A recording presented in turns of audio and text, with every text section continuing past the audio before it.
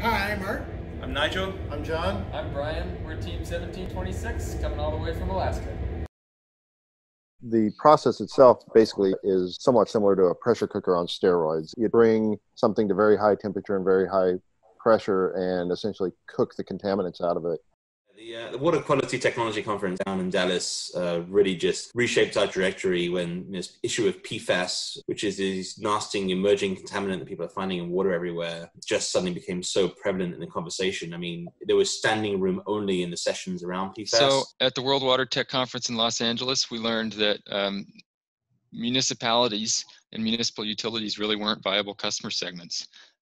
We went to the Hydrogen Energy Expo and Fuel Cell Seminar in Long Beach and learned that producing renewable hydrogen using our technology just also wasn't a market there. We went to the American Water Works Association conference in Dallas, which is where we really started pivoting towards PFAS. Specifically, PFAS destruction is a key opportunity.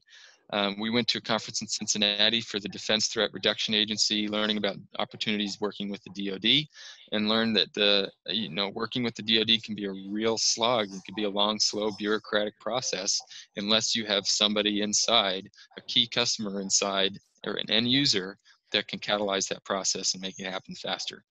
This chemical has a lot of people on their toes looking for a solution, and I think it was really revealed in that interview. One big one for me was that I heard multiple times was, I'm going to retire on PFAS, and my kids are going to retire on PFAS.